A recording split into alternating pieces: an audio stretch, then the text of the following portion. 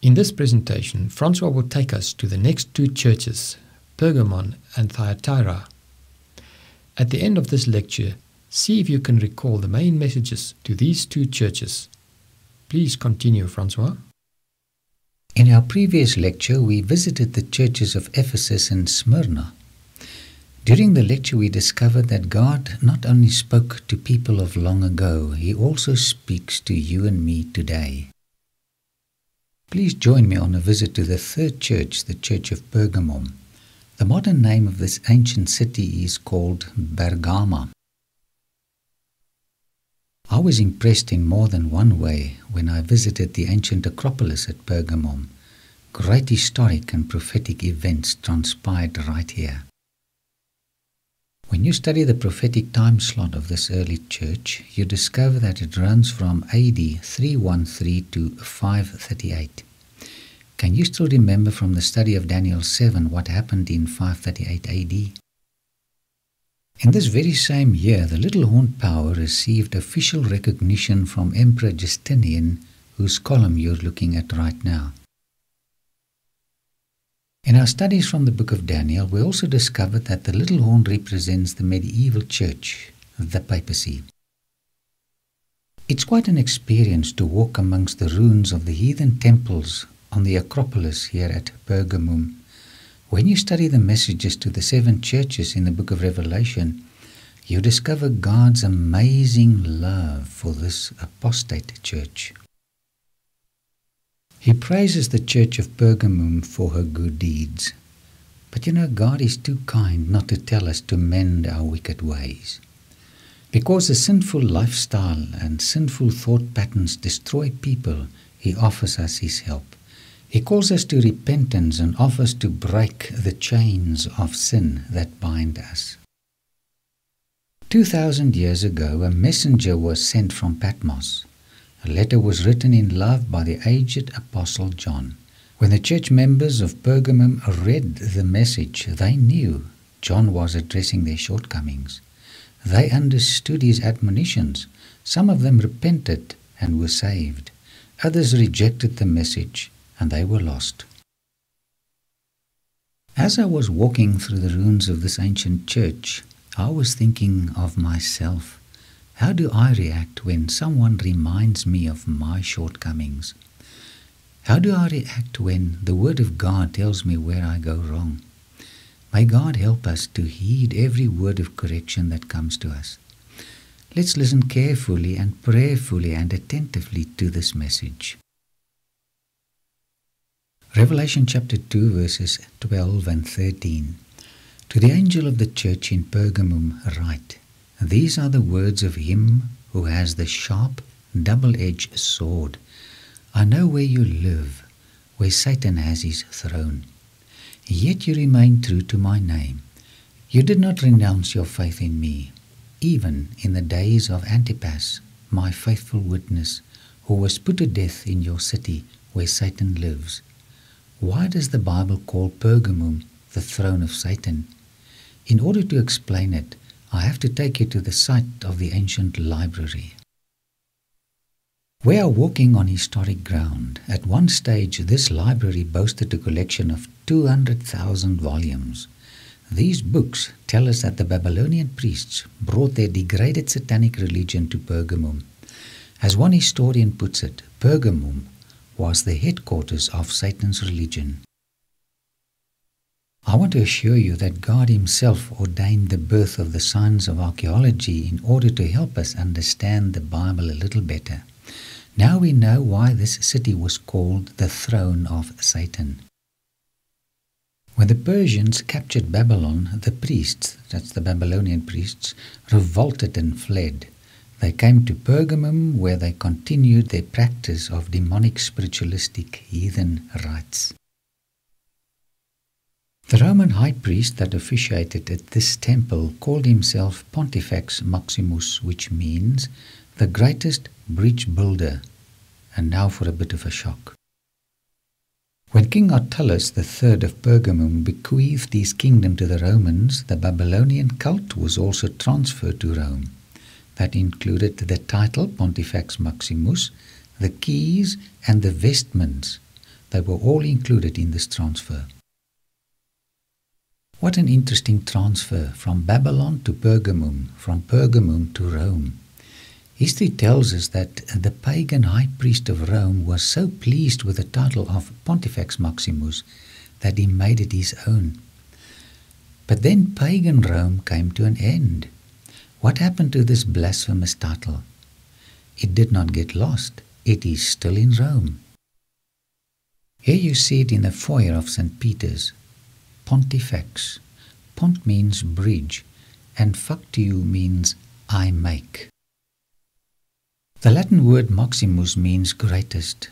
One of our most dangerous sinful tendencies is to become the greatest. Jesus, on the other hand, became the least. He became a humble slave of my needs. So the title that used to belong to the Babylonian high priest eventually became the title not only of the emperors but also of the pontiff of Rome. Actually, this title only belongs to Christ. Only He can build a bridge over the great chasm that sin caused between God and man. Archaeologists transported the entire temple of Zeus that used to be here on the Acropolis at Pergamum. Let us make our way to Berlin, where you can view the greatest exhibition of a heathen temple in the world. Visiting the Archaeological Museum at Pergamum was one of the highlights of my life. You are looking at the complete temple of Zeus, where the ancients of Pergamum worshipped.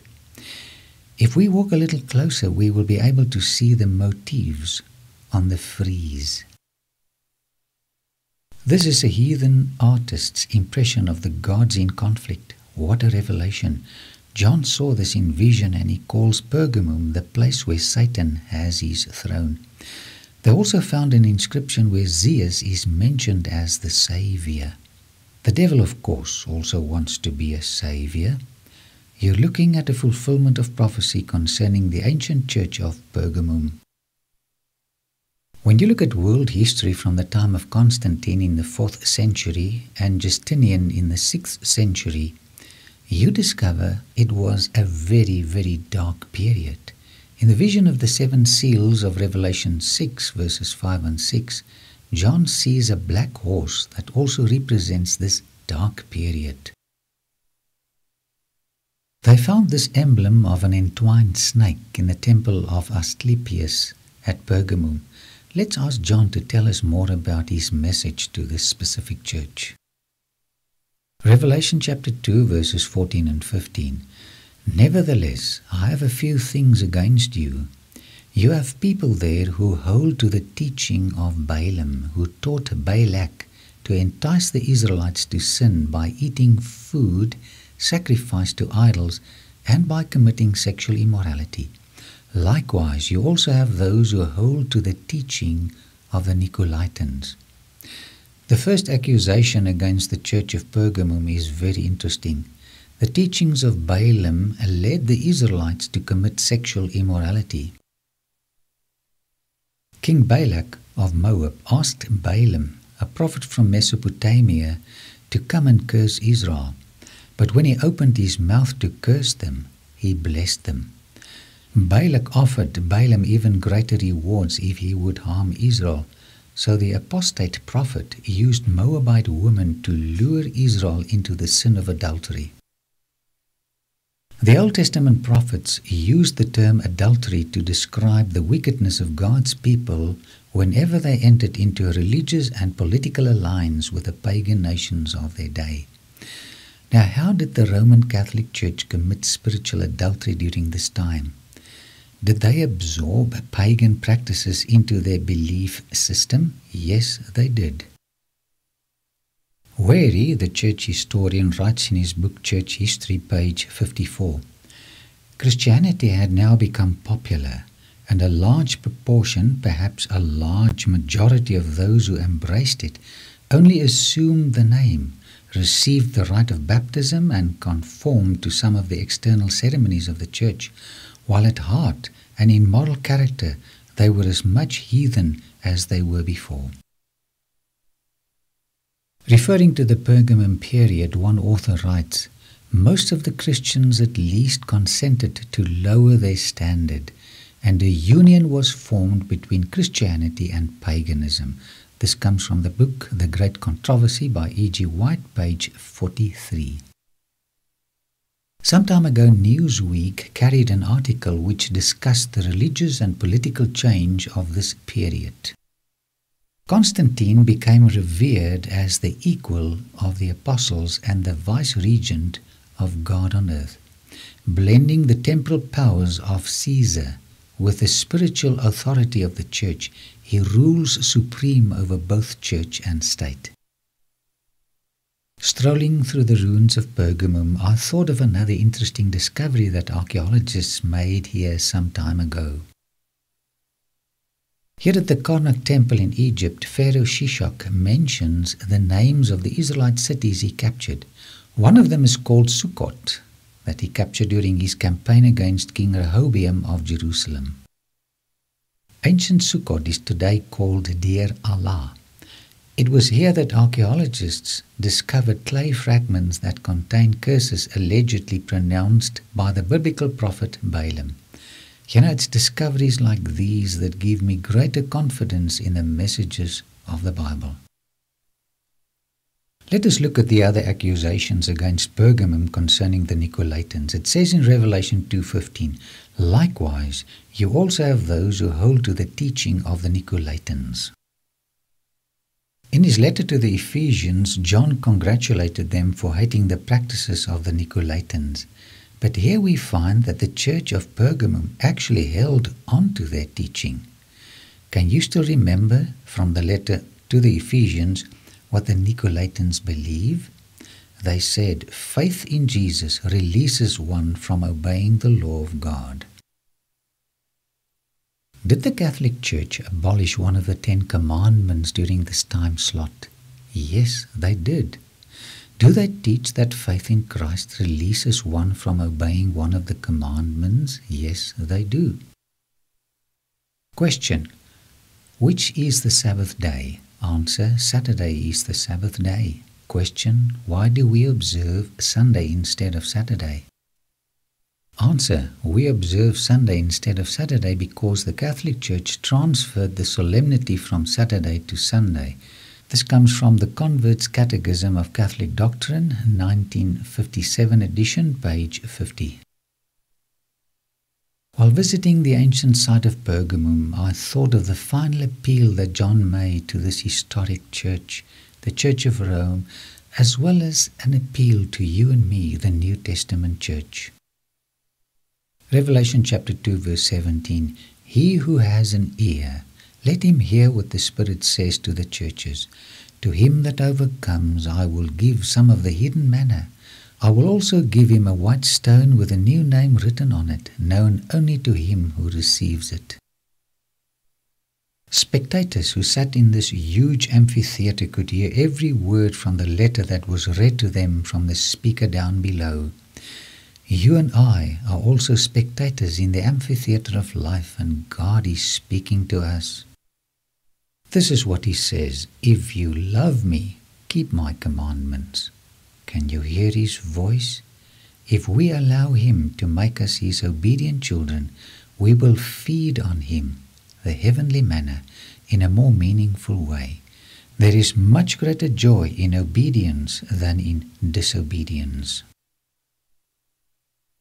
We've just arrived at our next archaeological site called Thyatira. Let's read the message to them from the pen of John the Apostle. Revelation chapter 2, verses 18 and 19. "To the angel of the church in Thyatira write, These are the words of the Son of God, whose eyes are like blazing fire and whose feet are like burnished bronze. I know your deeds, your love and faith, your service and perseverance, and that you are now doing more than you did at first." By the way, this is the only place in the book of Revelation where the title Son of God is being used. Why? Well, during this specific prophetic time period, the Middle Ages, the man of sin theologically replaced the Son of God. Let's continue reading. Verses 20 to 29. Nevertheless, I have this against you. You tolerate that woman Jezebel, who calls herself a prophetess. By her teaching she misleads my servants into sexual immorality and the eating of food sacrificed to idols. I have given her time to repent of her immorality, but she is unwilling. So I will cast her on a bed of suffering, and I will make those who commit adultery with her suffer intensely, unless they repent of her ways. I will strike her children dead. Then all the churches will know that I am He who searches hearts and minds, and I will repay each of you according to your deeds. Now I say to the rest of you in Thyatira, to you who do not hold to a teaching and have not learned Satan's so-called deep secrets, I will not impose any other burden on you. Only hold on to what you have until I come. To him who overcomes and does my will to the end, I will give authority over the nations. He will rule them with an iron scepter. He will dash them to pieces like pottery, just as I have received authority from my Father. I will also give him the morning star. He who has an ear, let him hear what the Spirit says to the churches. In Revelation chapter 2, verse 21, we read these sad words, I have given her time to repent of her immorality, but she is unwilling. One very important fact about the city, however, helps us to understand the book of Revelation a little better. Thyatira was famed for dyeing cloth, especially red and purple. Acts 16 verse 14 confirms this archaeological fact. It says, one of those listening was a woman named Lydia, a dealer in purple cloth from the city of Thyatira, who was a worshipper of God. Tradition has it that she originally carried the gospel message from Philippi to Thyatira. But there was another lady in the city that was called Jezebel. Unfortunately, the church tolerated her. Historians tell us that she led God's people into apostasy. Now for an important question. Will the spiritual antitypical Jezebel, the Catholic Church, ever repent? In Revelation chapter 2, verse 21, we read these sad words, I have given her time to repent of her immorality, but she is unwilling. The Jezebel element in historic Thyatira never repented, and we cannot expect the Jezebel element in the Catholic Church to repent either. The prophetic time slot for Thyatira began at AD 538, when the papacy received official recognition from Justinian. It ended in 1563 at the Council of Trent, when the Church officially placed the authority of tradition above that of Scripture. Individual Catholics may still come to repentance, but the Church at large will never repent. She had the opportunity to do so during the time of the Reformation, but she decided not to repent. The Reformers brought the beautiful message of sola scriptura, sola gratia to the spiritual leaders of Rome. History brings us the tragic account of their persistent rejection of these truths. Red and purple were not only prominent colors in ancient Thyatira, they also became a prominent part of the attire of the medieval church. What an interesting similarity. I have given it time to repent, says the Son of God. Did he send Thyatira enough warnings before he finally rejected her? Yes, he did. Revelation chapter 2 verse 28. I will also give him the morning star. This is a reference to the Reformation, which proclaimed Jesus as the only bright and morning star. Foremost among the early reformers was John Wycliffe, also called the morning star of the Reformation. Savonarola also urged the church to repent. How did Rome treat these messengers of light, these morning stars? History tells us they silenced their voices and burned them at the stake. Did God ever stop sending messengers to call the Catholic Church to repentance? No. When you read the history of the Reformation, you stand amazed at the many voices that called this church back to the Bible and its principles. On October 31, 1517, Martin Luther, the Augustinian monk, nailed 95 theses on the door of the Wittenberg church. God was calling his Catholic children to repentance. Luther pled with his beloved church to repent, but his God-sent message was rejected. Luther and Calvin had no intentions of leaving their church. All they wanted to see was repentance and a return to God's word.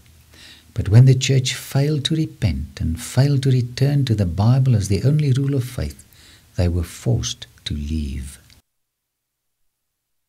Because of his great love for people, he kept on pleading with the Church of Rome to repent.